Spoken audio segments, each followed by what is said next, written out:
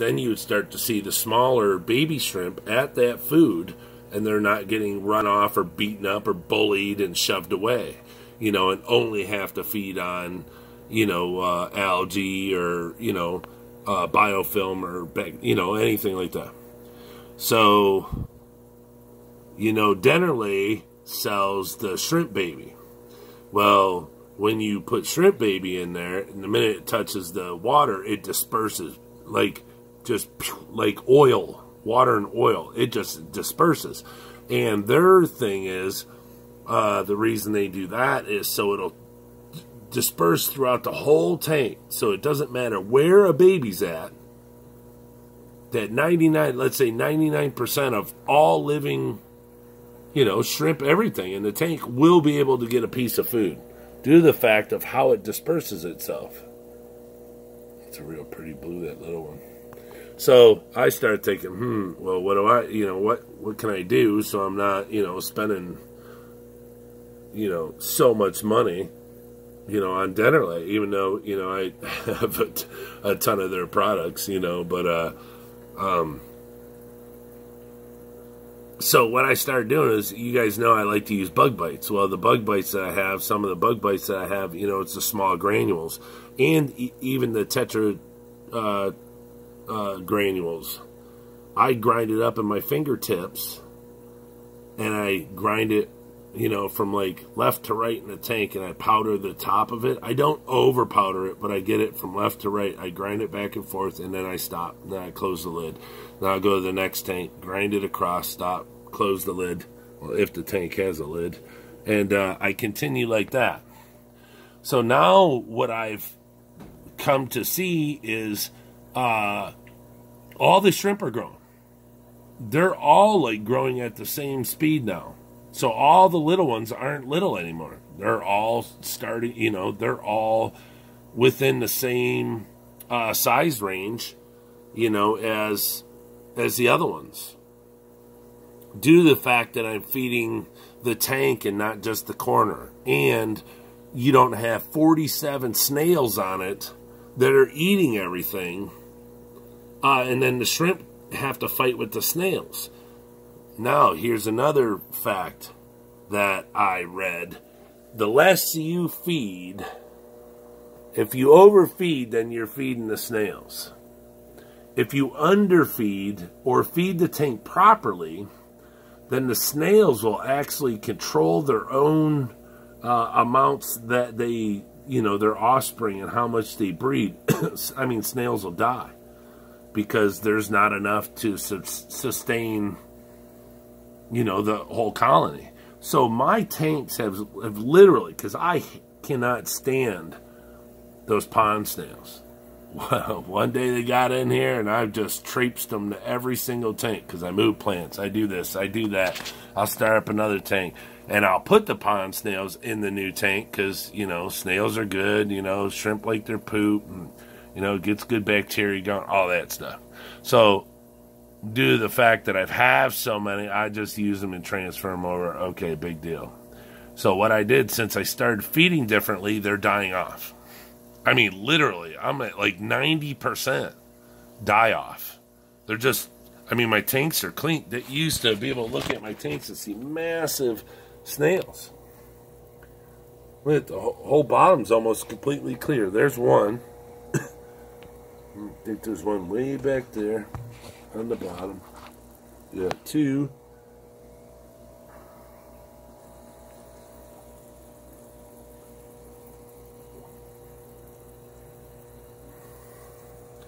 So let's say I can't even see none. So 3, 4, 5. Yeah, let's get real close like this so you guys can all see. They don't, you know. I used to have them bad, but they're just gone. There's one way in there. But 90% of all my snails are gone now due to the fact, and I got a couple on the glass, due to the fact that I don't overfeed anymore. Crushing the food up and sprinkling it across the top, like the Dennerle shrimp baby, has dropped my snail production down to, you know, like a tenth of what it used to be.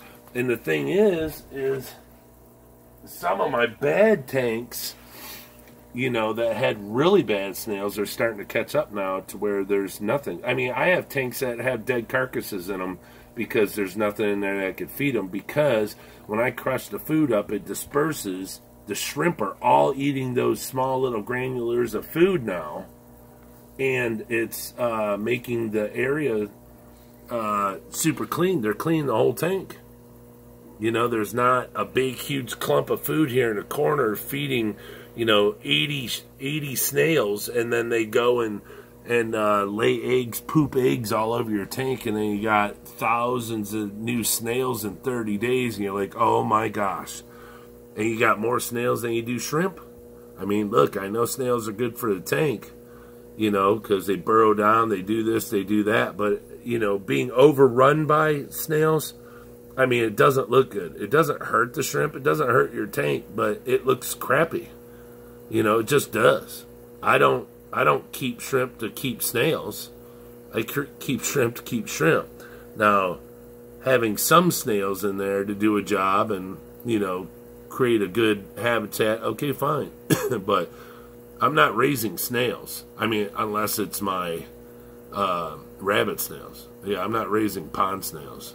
So the sooner they die off, hey, I'll be way better, you know. So that was the third thing I wanted to bring up. I'm not trying to talk and, you know, drag on and this and that, but it's three things that I thought that are super important to know. The Panacur C, just one of those little itty bitty coffee stirs, McDonald's coffee stirs.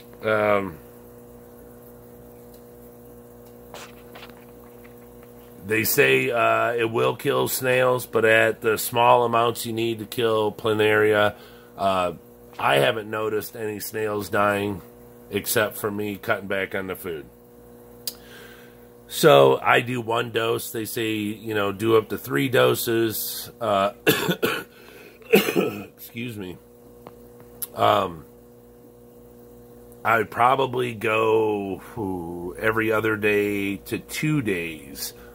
But do a water change in between. That's just my opinion. Or wait, yeah, do every 2 to 3 days, but do a 10% water change and then put another dose in. Because you don't want to, you know, it's going to be killing Planeria as it's going. So you don't want any ammonia in there, in my opinion, whatsoever. Because if it's building up over days and days and days because you choose to do it 3 times and you're not giving them fresh water, then there's a great possibility that you're going to lose some shrimp. So if you do it every 2 to 3 days, but make sure you at least do a 10% water change, and then when you're done with the medication, do one last 10% water change. And, you know, you should know, make sure that the temperature is almost, you know, a half a degree to a degree off. I mean, make sure it's right there. You know, just watch how what you're replacing in the water, how you're replacing it. You know, I wouldn't say that you gotta remineralize your water, you know, through this period. But if you go to remineralize it after, then just bring it back slow, a slow drip, you know, because you might lose maybe 5 to 10% TDS, and then you can just bring it back, or just put in whatever TDS your water is. Do that, and then every water change, bump it up, you know, 5 TDS to get it back to where you want it. So yeah, the Panacur C. You know, don't be afraid. Don't be afraid of the shrimp. You know, that's one of the biggest things. Please don't be afraid of it. I mean, they say, oh, well, the easiest ones for neocaridina is a cherry shrimp, and the easiest ones in caridina are crystal reds. Well, I don't go and go, oh, well, these orange-eyed blue tigers are way harder than a crystal red. I have more luck with the orange-eyed blue tigers. So, I mean, like I said, it's all up to you, what you want, stuff like that. So, you know, and 3 was feeding. Don't overfeed. Try to crush your food up, grind it up. Grind it up in your fingertips, grind it up in a little, like I have a coffee grinder, put it in there, dust it up, you know, maybe not a powder, but grind it up. Put it in your tank that way, let it feed the whole tank instead of just a corner in these trays. I mean, they're super cute.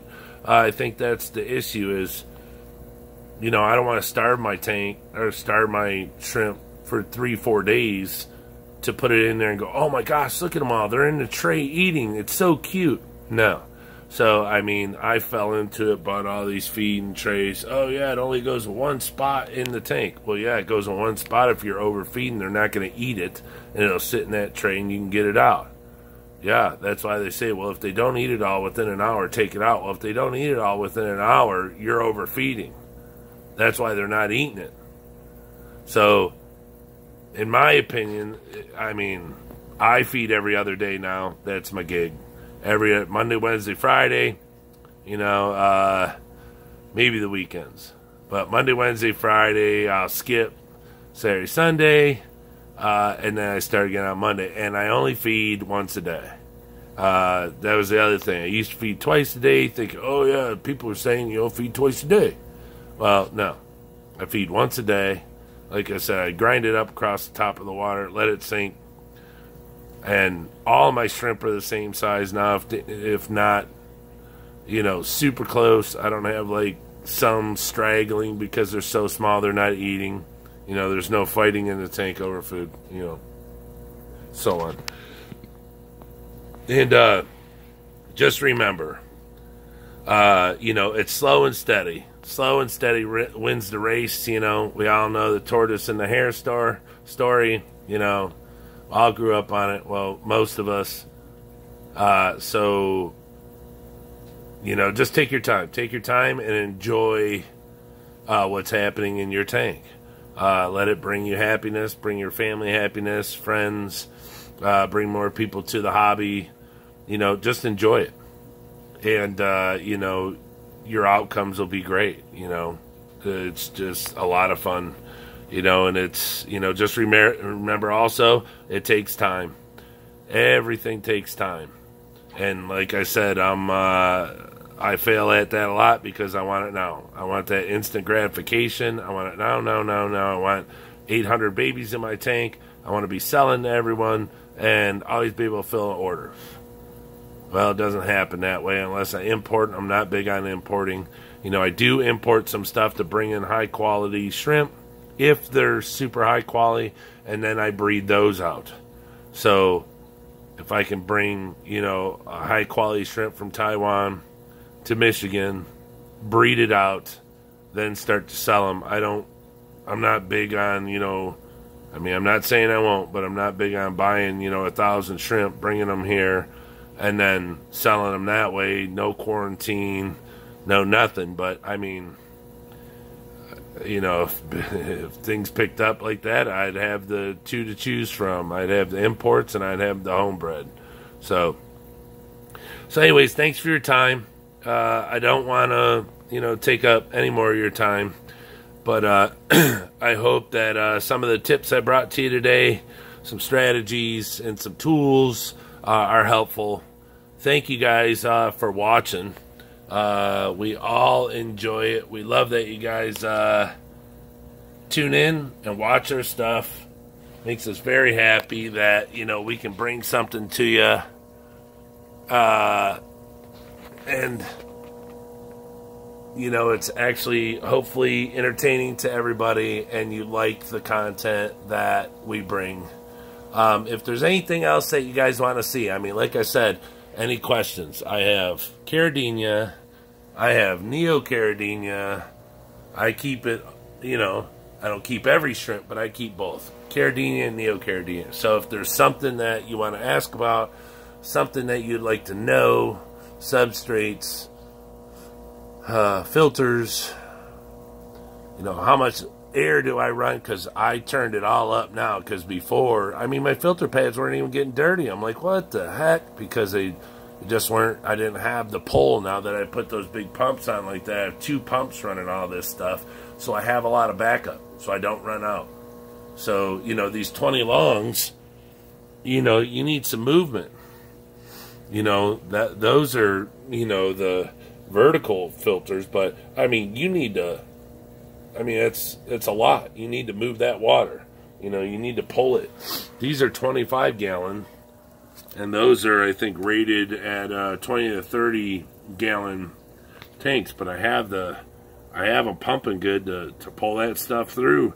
And I already see that the shrimp are, like, in a lot of the tanks, they're on the filters, you know, eating, you know, biofilm and any food that's getting sucked to them now, because the, you know, the filter's actually doing its job, and it's just not sitting there letting out a couple bubbles.